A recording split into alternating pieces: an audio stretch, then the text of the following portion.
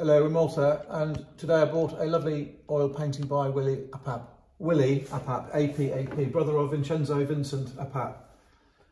So in Malta in the 20th century, there was a school, a good quantity of proficient artists, and there are a couple of dozen names which are becoming very sought after.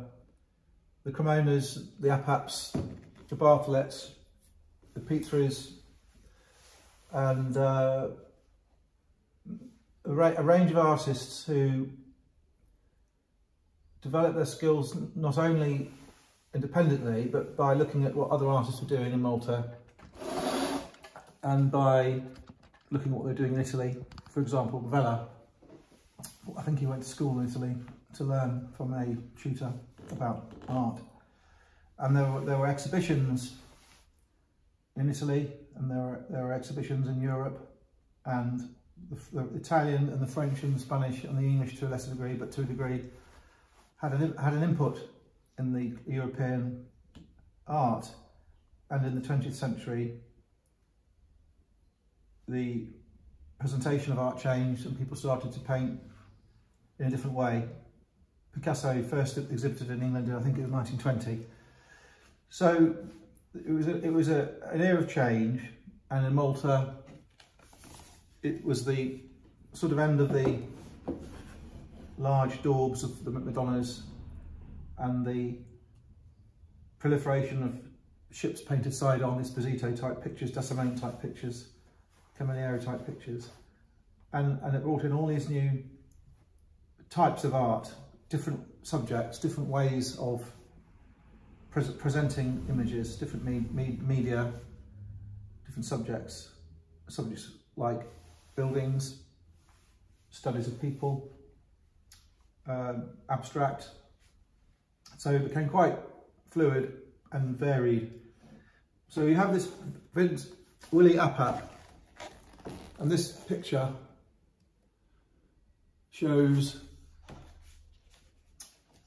Slima, and it shows, I think it's St Anne's Square, and when I was a child there used to be a kiosk there called the Magic Kiosk.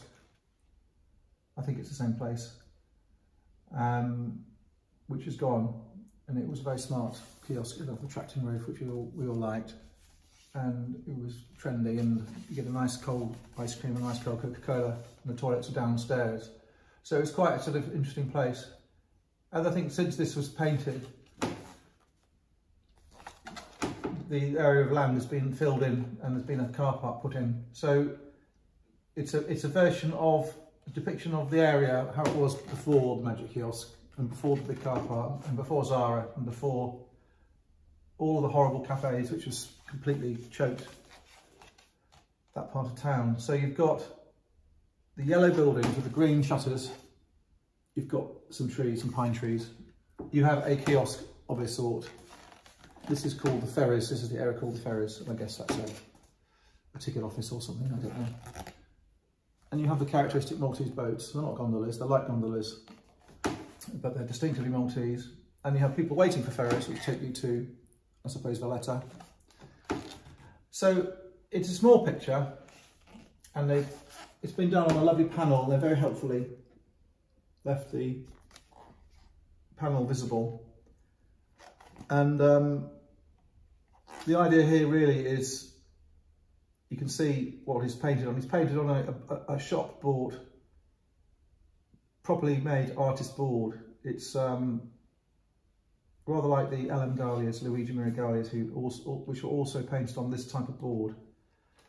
And there are some interesting things on the back. It says where it was framed, and there is a little cutout here. I'll read it to you. APAP WILLIE, Maltese, 1918 to 1970.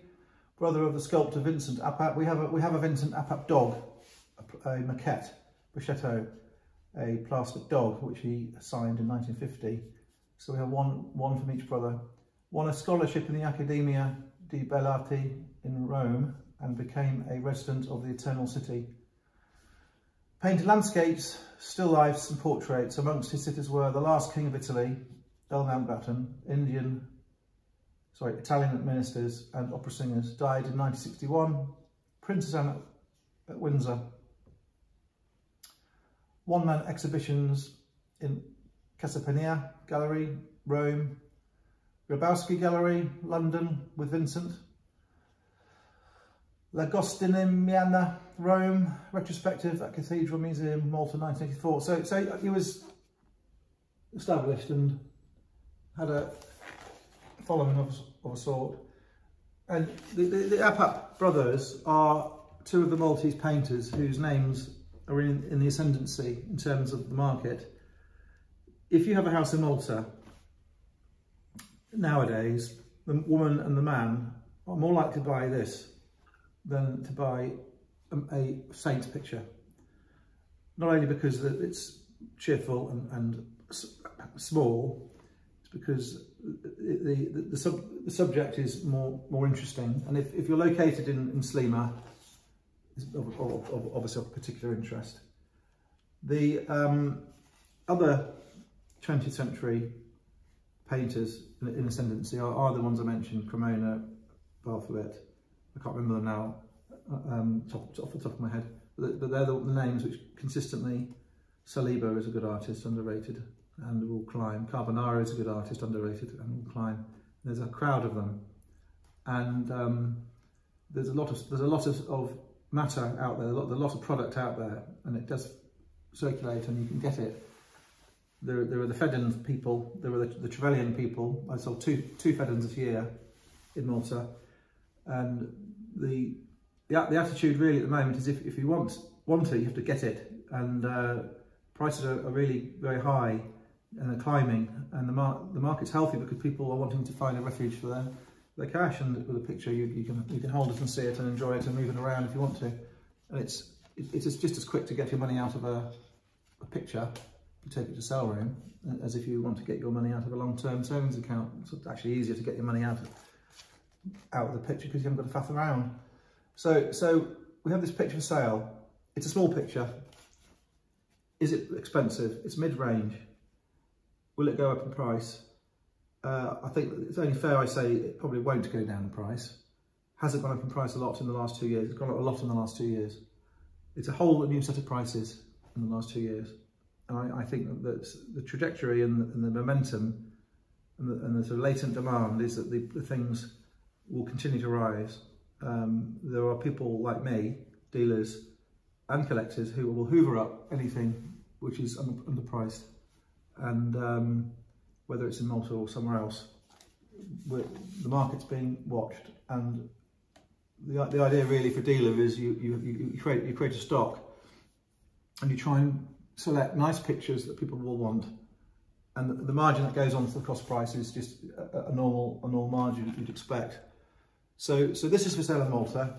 When I sell it, I will tell the buyer what I paid for it, and I'll give them a copy of the receipt I paid for it, and I'll give them a Maltese fiscal receipt, what I sell it for, and they can establish a provenance.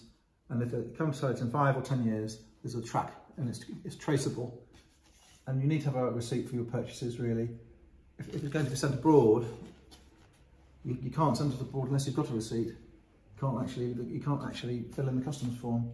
So we will give a receipt. We will disclose what it costs to buy, and then the buyer will understand the margin and will not be forever scratching their heads and wondering what the price really ought to be. The market price is never. It's always more than you want it to be. But if you want to join in, you have to pay the market price. The moment we're selling more pictures than we can buy, and I'm reluctant just to sort of fill up on random stock. I'm still trying to be selective. I'm still trying to find nice things, and the test of that is if I don't sell it, I don't really mind. That's really the threshold. And we're trying to buy for the Maltese market. We are trying to buy Maltese pictures, and we have quite a lot of them, which we sell on the internet, and we sell at shows, and we sell in sale rooms. But I think that is a lovely picture. It has a French look about it. Looks like a sort of Frenchish picture. The way it's done, I think that the scene is wonderful. And I think because it's from this famous artist whose price is in the ascendancy, I think that it would be a nice thing to have and hang up in your house. Thanks very much for looking.